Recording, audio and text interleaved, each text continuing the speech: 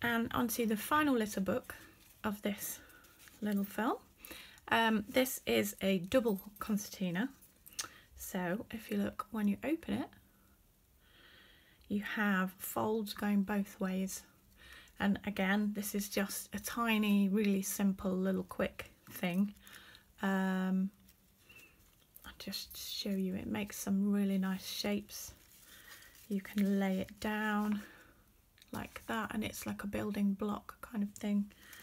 And obviously you can make this as long as you like. I've just made a really simple little one just for you to get an idea, but it's yours to then go and play with. Okay, so I've got this piece is a card, but quite a soft card.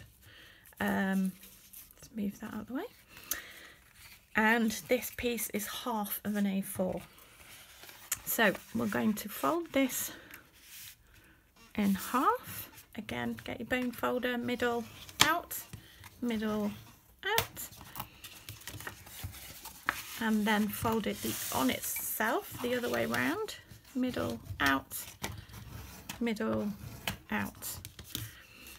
And we're doing that because I want to tear it again, so gently pull it apart.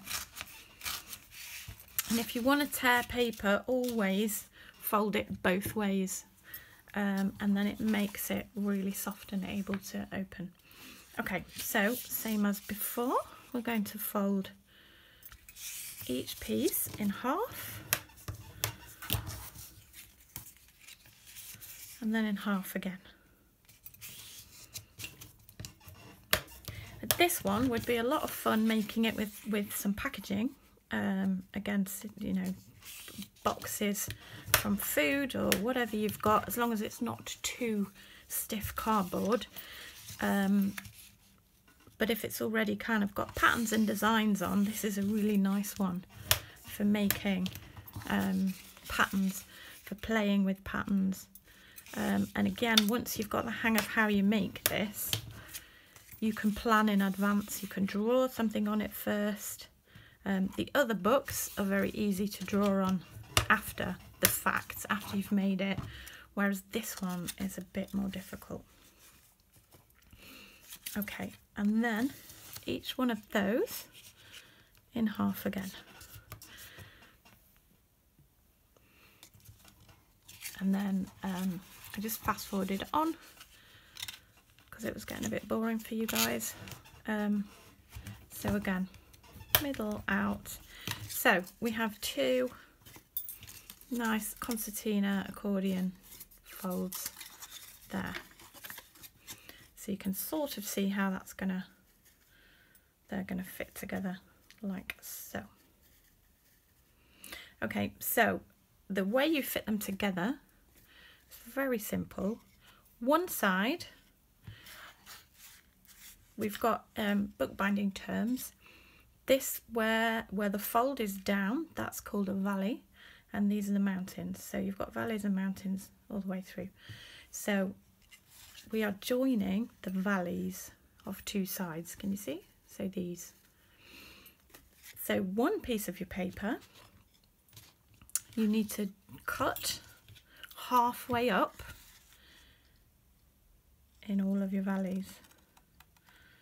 So I'm just doing this by eye for speed, but feel free to measure if you're not confident enough with where the middle might be.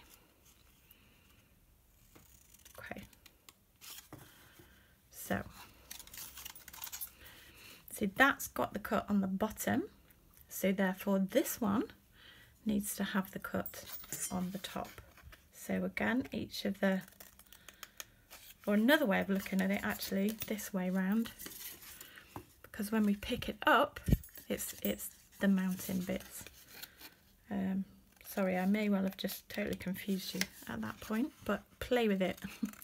It's the best way to understand.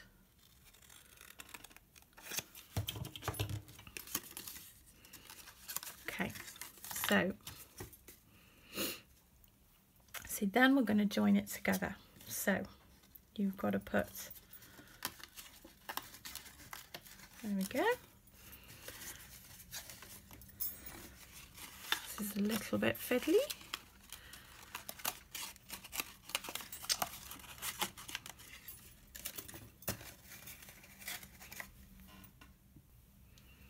And the final one, like so. Okay, so then it will fold up, and you see, like so. Okay. Right, so then we just need to make the cover for it. So when it's folded up, that's the size you need to measure, and I have 2 pieces of card that are more or less exactly the same size, but what I want to do is cover them.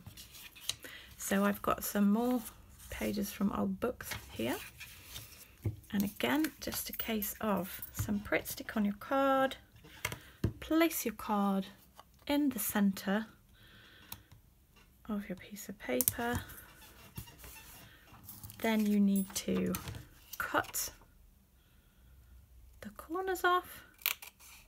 But when you cut the corners off, you need to make sure that you leave a little bit of an overhang. Don't cut right to the card, or else the card will poke through a little bit when you've folded it over.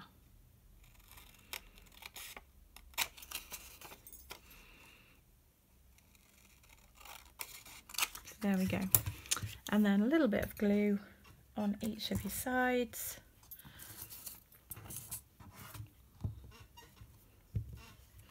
Like so, and you just fold them over. So I'm kind of almost like massage it around the board. There we go.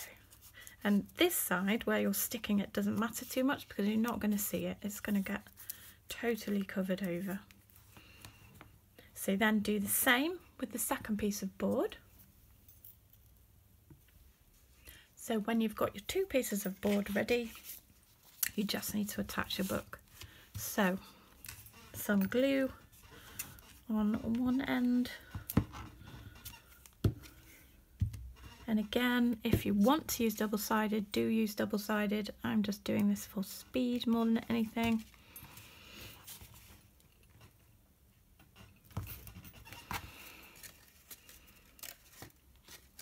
And then also on this side.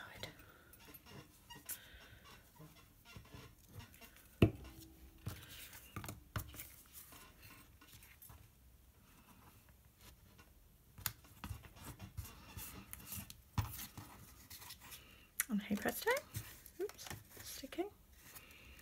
You have your little book, which you can then spend hours playing with, making all sorts of shapes with it. And then what I did for my other little one that I made was use all these little spare triangles and decorate the inside with my triangles, but I will do that in my own time. I hope you enjoyed those, and that you may have a little bit of space and time to make something fun.